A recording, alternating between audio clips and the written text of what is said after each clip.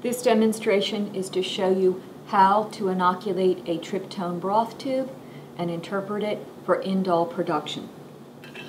This is a tryptone broth tube. It contains the amino acid tryptophan. I'm going to take my inoculating loop, sterilize it,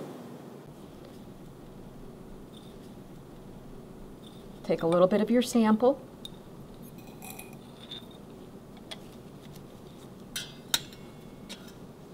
inoculate the broth.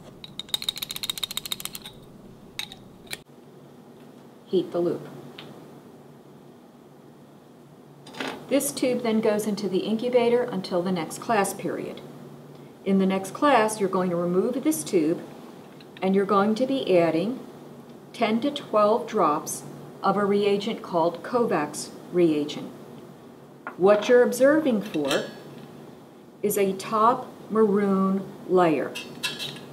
This top maroon layer indicates that the organism produces an enzyme called tryptophanase.